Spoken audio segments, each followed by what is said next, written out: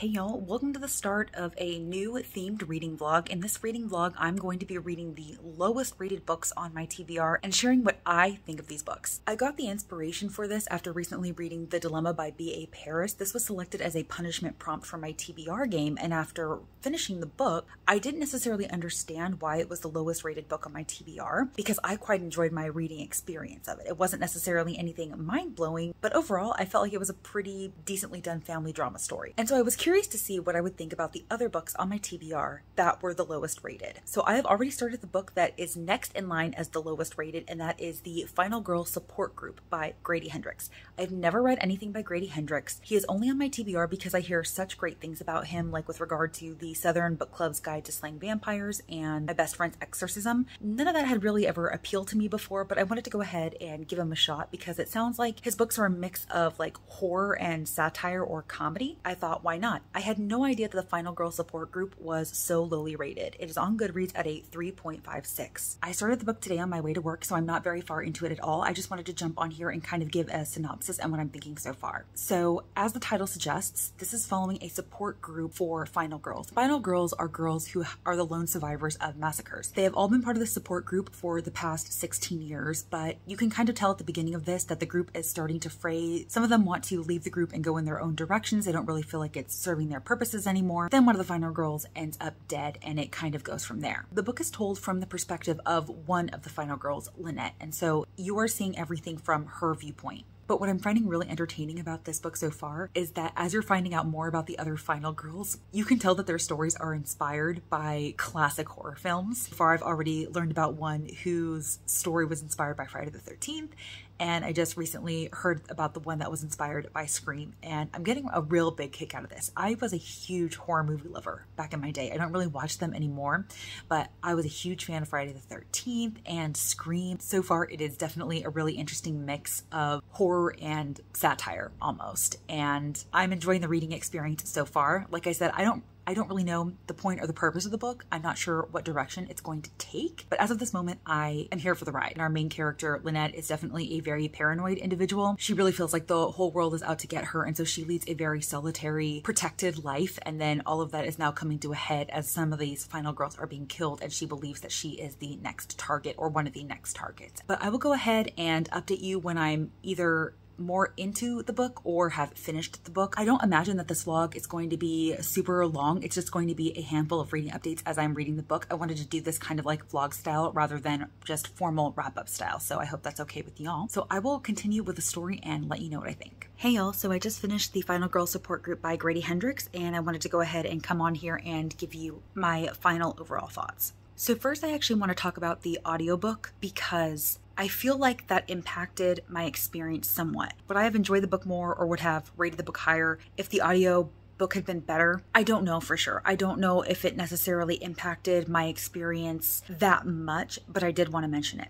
So one of my big pet peeves with audiobook narration is when they don't choose a narrator that is going to accurately fit the main character of the story. So the main character of our story is Lynette Tarkington. She is a final girl, and I believe just based on the contextual information that I got from the book, it did not outright say her age. But just based off of the information I received, I'm assuming she's in her late 30s. She's probably 38 or 39 years old. And the audiobook narrator that they chose is obviously older. You can just tell by the sound of her voice. And when I looked her up, I believe she's in her 60s. That is a glaring difference in age. And when the audiobook narrator is so far removed from the actual character, it does affect the way that I view and picture the main character and the events of the story. I cannot even visually picture the character accurately in my head when I'm listening to a 60-year-old woman narrating the part of a 38-year-old woman. It doesn't work for me. I feel like even though it's a voice actor and even though you're not seeing their face, it's just important to match the voice to the character as you would like in a movie or something, want to accurately pick the right visual fit for the movie. On top of that, I will say that she was also a pretty slow narrator. I typically listen to audiobooks on 2x speed. That's not the slowest I've ever listened. I used to consistently listen on 2.5x speed. Sometimes that was just too fast. Like I wasn't necessarily able to grasp all details that fast. So now I consistently listen at 2x speed, but I found that I was able to easily bump it up to 2.3x speed and then even 2.5 and beyond because of how slowly she narrated.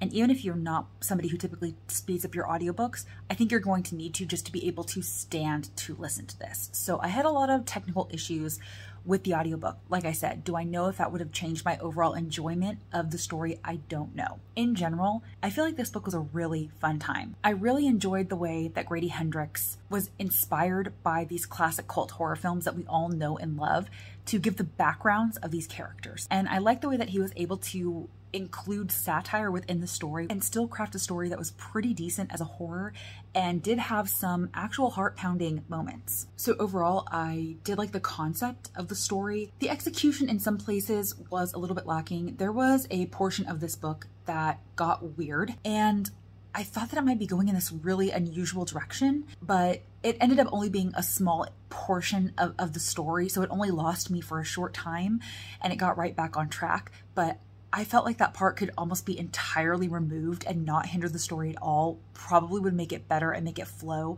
because there were just certain things that were just really out there, really weird, didn't know why that they were included, and it kind of took me out of the story and I wasn't connecting to it as much during those parts. But like I said, overall, I thought that this was a pretty fun reading experience. I gave it a 4 stars. I feel like that's rounded up. I feel like it's probably more of a 3.5, 3.75, but this was just a good time. I really had a good time throughout the entirety of the story, and even now during the workday after I finished the book, I keep thinking about certain things about it and certain scenes, and I'm glad to have read it. I definitely don't think that this book deserves to be the lowest on my TBR or anybody's TBR. It definitely wasn't that bad, and if you are interested in a book that's going to be a good, campy, fun, but thrilling time, I would recommend this, absolutely, especially if you do want some of those nostalgic vibes related to those horror movies. So overall, like I said, just such a really good time. I don't think that this is going to be my last experience with Grady Hendrix. I do want to read the Southern Book Club's Guide to Slaying Vampires.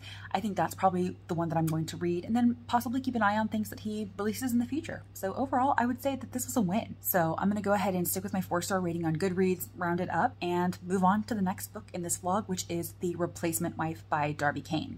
I read Pretty Little Life by Darby Kane, and I really enjoyed that story, so I'm excited to see where this goes, but nervous that it is now the lowest book on my TBR at a 3.59. So we'll see if it lives up to that very first book, but I'm definitely interested in seeing what Darby Kane does with the story. I don't know terribly much about it, but once I've started and have a better grasp, I will give you an update. Hi y'all, just wanted to come on and give a quick update because I have started book number 2 of this vlog, which is The Replacement Wife by Darby Kane. In this story, we're following Elisa. She is married. She's the mom of a young child, and she starts to suspect her brother-in-law, Josh, her husband's brother, of possibly being a killer. Josh has one dead wife, a missing fiance, and he's already started to date something new. And Elisa seems to be the only one that is concerned about this questionable pattern. Everybody else seems to believe that the death of the wife was an accident and that the fiance up and left Josh and that there's really nothing suspicious about this. Elisa is not convinced. However, Elisa is also not exactly stable. About 11 months prior to the start of this book, she experienced a trauma which definitely shook up her life and drastically changed her. Seems like she does have post-traumatic stress. She has trouble sleeping. She has panic attacks. She basically doesn't go anywhere. She stays home, and though she is able to get up and for the most part function on a day-to-day basis, she's able to be a mom. She does work part-time from home. She is not the same. She still has problems, and every now and then it's just really hard for her to function. And we're kind of following her as she is trying to figure out what happened to Josh's wife, what happened to Josh's missing fiance.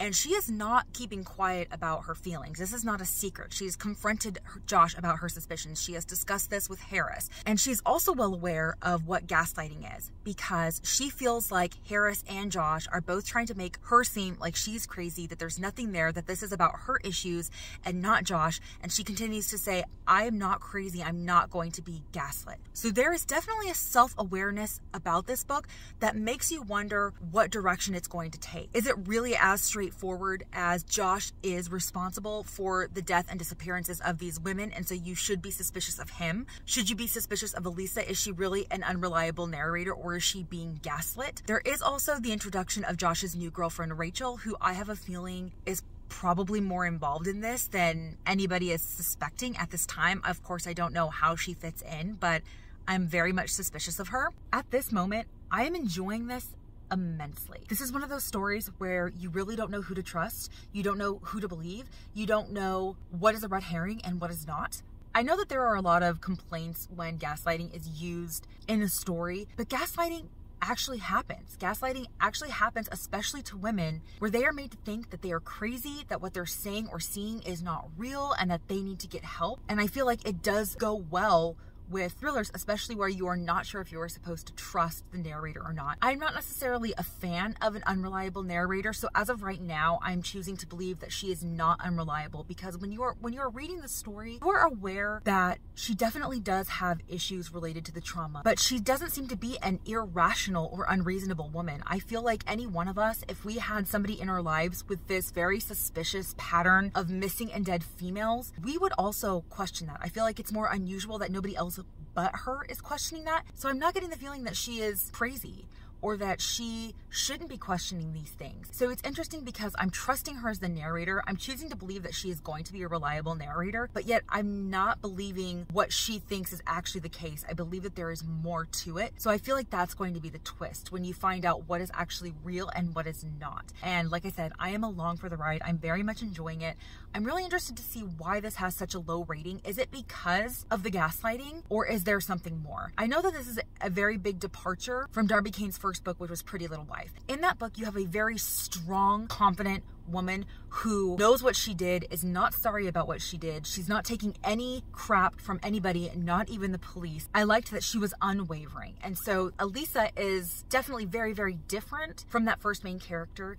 And I think that that could be a big reason why some people didn't like this book, because they were expecting a female character similar to the first book and not what we're getting. And right now, of course, Elisa is not necessarily coming off as a super strong character. But like I said, I don't necessarily consider her to be unreliable. So as of right now, I don't know where this is going. I don't know who I'm supposed to trust, who I'm not supposed to trust, and I'm digging it. I'm really enjoying my reading experience of this, but that's my update for right now. I'll be sure to keep you posted once I'm done. Hey y'all, it is Friday afternoon. I just got off of work and I'm about to head to the gym, but before I did, I wanted to go ahead and give you an update because I did finish The Replacement Wife by Darby Kane this morning. And I feel like I read a different book than everybody else on Goodreads, because with a 3.59 average rating, this book is getting some fairly mediocre to low reviews, and I'm not sure I understand, because from the very beginning of this book, I was hooked and I just wanted to keep turning the pages. I was invested throughout the entire thing and was just very anxious to see what happens. And I feel like that's a hallmark of a great thriller. Like, even if there is no big twist, or even if the twist doesn't surprise you, if it keeps you that engaged and entertained, it is a solid read. And I felt like this was absolutely a solid read. Now, I do know a lot of the main complaints was about the gaslighting that I mentioned in my previous clip, but again, I felt like there was a huge self-awareness about that. And because there was that huge self-awareness, it wasn't as big of a deal as if like the main character was fully doubting herself. There were those moments where she definitely was, because she understands what the trauma did to her and it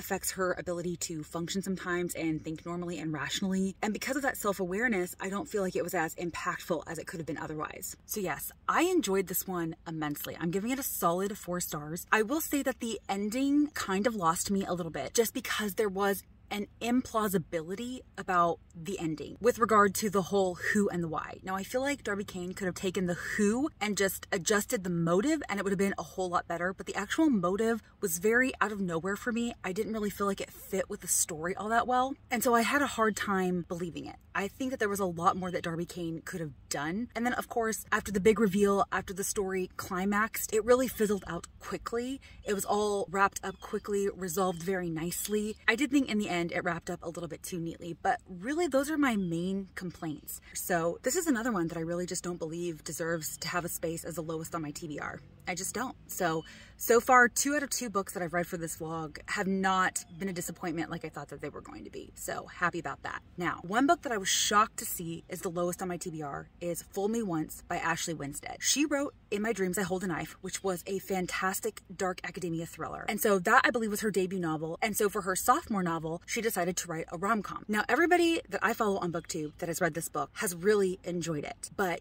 again, it's got a 3.59 rating, which means it's getting mediocre to low reviews, and that makes me nervous. I have started it. I've literally only listened to about 15 minutes, so I have absolutely no opinion whatsoever. I do know that this is probably going to be like a hate to love romance. From what I understand, the main character is a pretty toxic person, and that this book is filled with unlikable characters that you're not necessarily wanting to root for, but you root for anyway. That's a lot of their complaints. Like, the main character is pretty unlikable, and that she's a cheater, and that they didn't really like that. And I believe that there are some political aspects to this that I'm a little bit concerned about, especially if it takes up the whole of the story and it ends up being more preachy or Ashley Winstead using the book as like a political platform. But again, I don't know. I'm just basing these statements on some of the comments that I've seen about the book. I have yet to form my own opinion because, like I said, I've only listened to about 15 minutes. So we'll see. Anyway, y'all, I've got to go ahead and head to the gym now, and then we're going out to dinner. I will check in with y'all when I have more to say on Fool Me Once by Ashley Winstead. Hey y'all, it is Saturday morning, and I just wanted to quickly pop on here to let you know that I've officially made the decision to DNF Fool Me Once by Ashley Winstead. Now, I only got 12% into the book. Typically, if I haven't gotten very far into the book when I make the decision to stop, I don't like to call it a DNF because I haven't really invested a lot of time and energy into it. I typically like to be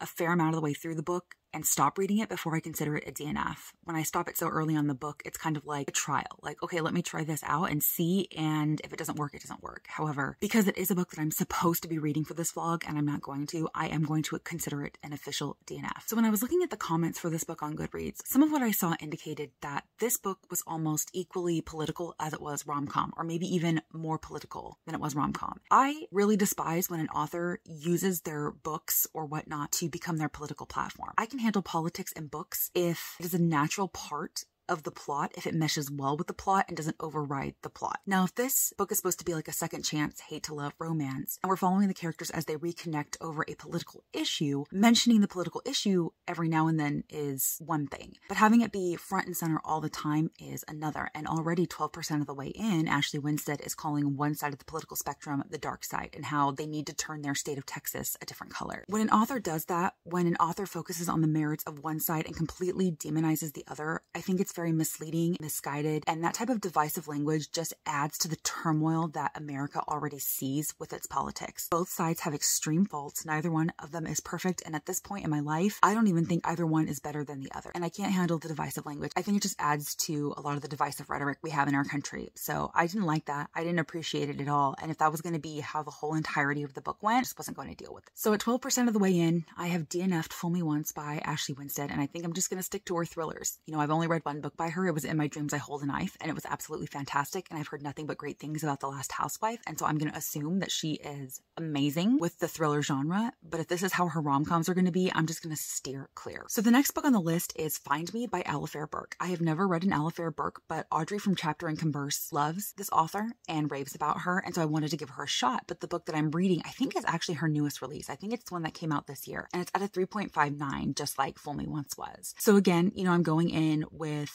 trepidation. I'm cautious about it, but I started it last night and I was really enjoying what I was reading. Like, I was flying through it, and I'm very intrigued to find out what happens. So the book is centered around Hope, who 15 years prior to the start of the book was in a horrific car accident and lost her memory, and her memory never returned. And so she has just been living in this town, building a new life, and she's built this really great friendship with a woman named Lindsay. Now, at the start of this book, Hope has recently moved away from the town where she and Lindsay became so close because she kind of wants her freedom. She wants to branch out on her own and make sure that she can, you know, actually survive on her own. But after not hearing from Hope for a few days, Lindsay is very concerned, and so she goes to where Hope moved. I believe it was to like the East Hamptons or something, and Hope is nowhere to be found, and she's trying to incite some concern into like the local law enforcement and things like that. And her investigating kind of leads to this connection with a serial killer out of Kansas. So she's now trying to get in contact with a detective who was the daughter of the man who investigated the serial killer. So I'm very intrigued to see what the connection is, how Hope is connected to a potential serial killer in Kansas.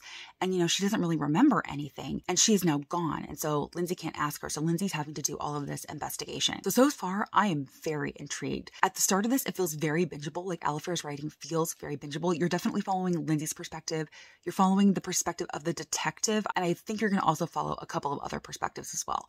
So far, it's been a positive experience. I definitely plan on continuing this weekend. So I actually have to start getting ready because I have a nail appointment, and then Robert and I are going to the Celtic Music and Highland Games festivals that are on the fairgrounds near us. Don't know how long we're going to be there or how interesting it's going to be, but we're going to check it out because it'd be the first time that we ever did. So I'm going to go ahead and get ready and grab my coffee and things like that, and I will check in with you when I have more thoughts on Find Me. Hey y'all, it is Tuesday morning, and I actually had some time before leaving for work today, so I thought I would go ahead and give you all a reading update rather than sitting in my car and doing it right before I go into work. So I ended up finishing Find Me by Alafair Burke, and I really enjoyed that story. It was a solid 4 stars. It had me engaged and gripped throughout the entirety of the story, and I would definitely say that this is a binge-worthy book. It's compulsively readable. I would probably give it a designation of a popcorn thriller just because it's delicious and you don't want to put it down.